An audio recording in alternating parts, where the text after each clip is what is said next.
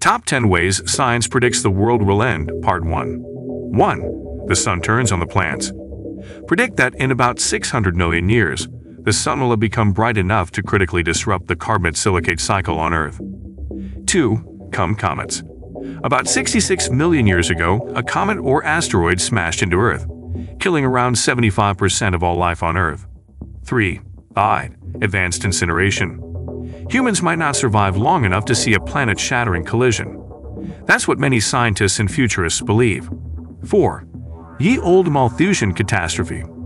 Way back in 1798, the economist sociologist Thomas Malthus argued, quite simply, that our population will rise faster than the rate of our food production. 5. Gamma burst, for example, Planet Hulk. The brightest and most energetic electromagnetic events ever detected in the universe, gamma-ray bursts, are no joke.